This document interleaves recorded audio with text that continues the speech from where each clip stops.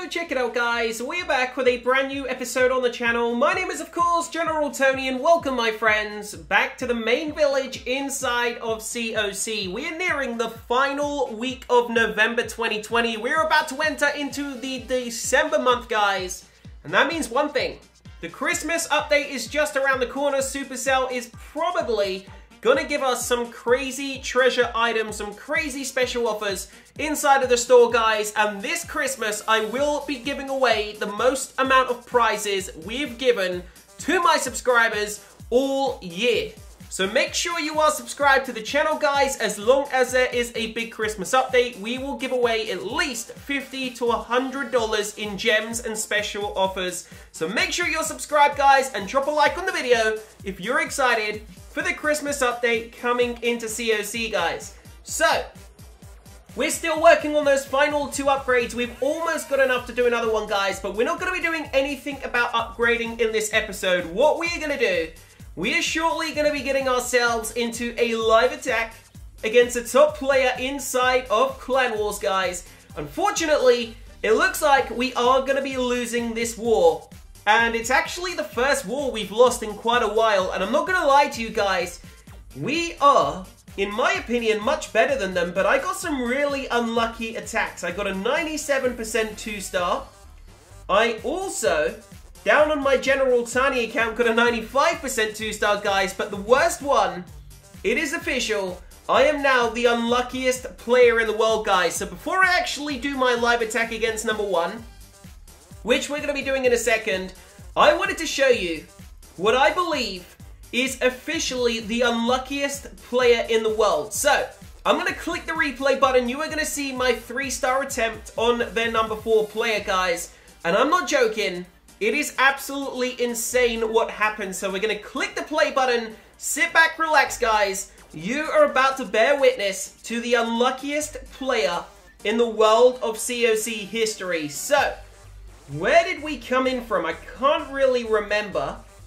Where is my Archer Queen, guys? I just heard her. There she is. Okay, down the bottom, Archer Queen has entered, and the healers go in just behind. So we got the dragon off to the east wing, making a funnel for the queen.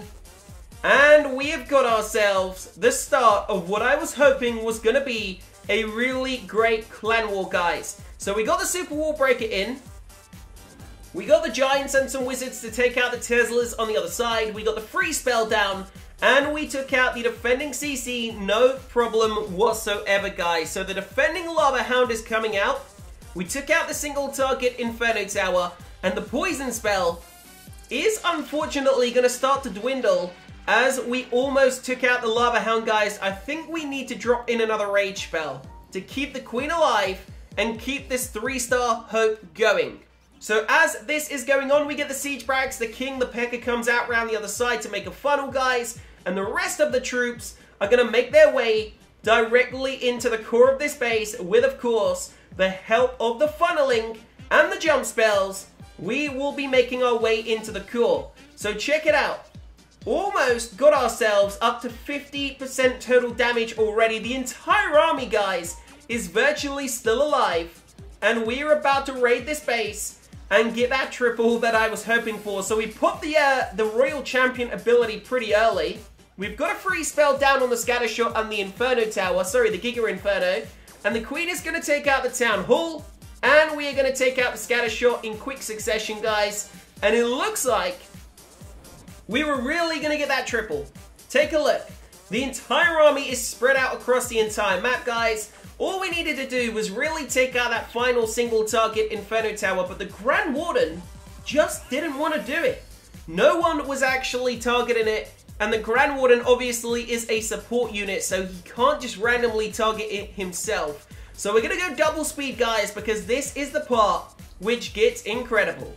The Archer Queen is going to take out the final few buildings down the bottom. We've got the Edomite almost taking out the Wizard Tower, still got a couple of troops alive.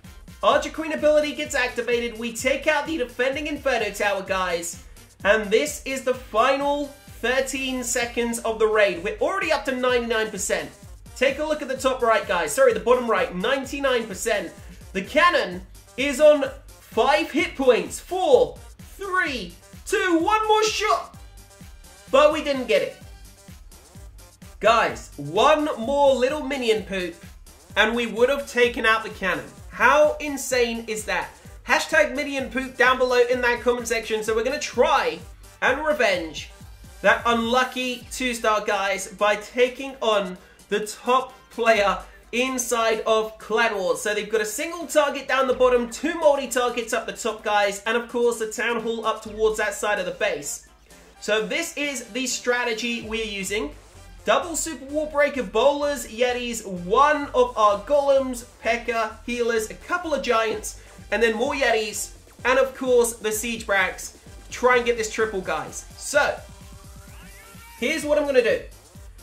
I am going to try and open up, I think, this little section of the base, guys, because if I can get in and maybe take out some of these horrible, horrible expos, guys, we might be able to swing it and get the rest of the troops in over this side to funnel down towards the actual Town Hall. Now, I'm not really sure if this is going to go to plan, guys. It's a bit of a risky strategy. We don't actually have that many troops. A lot of the troops are the bigger units, so I really need to focus on taking out this Inferno Tower. It's going to be a struggle, guys, but we're going to see if we can get the job done. So wish me luck by leaving a like on the video, and let's get the attack underway. Okay, so all I know is I need to take out the single target if we've got any hope of keeping the rest of the army alive, guys. Because the rest of the army, as I said, we've got a Golem, we've got Yetis, we've got P.E.K.K.As, and we've got Giants. They are very big units, no witches. The only threat in this base, really, is the Inferno Tower. So let's get the job done. Let's kickstart off with, of course, the Baby Dragon. The Archer Queen is going to come in. I'm going to drop in the Super Wall Breaker. I've just noticed the entire base is actually open, guys, which means we might not need to actually use a Super Wall Breaker, but we did already use it, so there's not really much we can do about that. I'm going to drop in a Rage Spell. I want this Queen to run a little bit quicker, guys. She should enter to take out the Inferno Tower shortly. Here we go. There goes the Mortar. She's going to swing onto the Inferno Tower. I don't really want to use another free spell, guys. Yo, that was close. There goes another Rage, though, because we are about to try and take out as many Inferno Towers, sorry, as many Expos as possible. So there goes the first one. Double Cannon is down as well. I might need to use a triple Rage. This is ridiculous, guys. We've got the triple Rage down. The Queen is hanging on in there. There goes her ability, taking out the defending Queen, taking out the defending Royal Champion, and we are shortly going to be taking out, of course, the defending CC. So, as this is going on, let's get all our troops in, guys. I'm going to have to maybe drop a free spell on all those horrible Yeti, all those horrible little troops. Look at that, guys. This isn't really going to plan. I don't think this is going too well. Let's get ourselves our jump spells in. Double jump is up ahead, and we've got some of the healers still alive, but I think we're pretty much struggling to hang on to them, guys. We've got the wizards taking out the final few ones, and now we've got the rest of the army coming into the core. So what we're going to do, we're going to try and savor this Grand Warden's ability. I'm going to activate the Royal Champion Shield, and we're going to go with the Grand Warden's ability now as we make our way in towards taking out that Town Hall, guys. We're certainly going to be getting that second star, that is for sure. But we are definitely not going to be going much further than 80 or 90%. In all honesty, we wiped out the hardest portion of the base, guys. And you know what? Considering how many spells we used on our Queen, I suppose it wasn't too bad. But we're not going to be going much further than 80%. But let's just wait and see what happens. Still got 35 seconds to go. Can we breach 90%? That would be pretty cool. We're definitely not going to go much further than that, guys, but we've already got the 80. Tesla Tower's going to go down. There's only a scatter shot left. If we could take out that scatter shot and we had maybe the Queen ability left, we could have done it, guys, but obviously those are all ifs and buts. It didn't happen. One more building would be awesome, guys. There it goes, 87%. And we didn't really manage to revenge our poor 99% 2-star on number 4. So unfortunately, as I said, This is going to be the first clan war we have lost in a while, guys, which does suck, but there's nothing really we can do about that now. What we are going to do is, we still need to max out our season bank. We've got a couple of days left to collect the rest of the prizes, and there are a few challenges we need to do.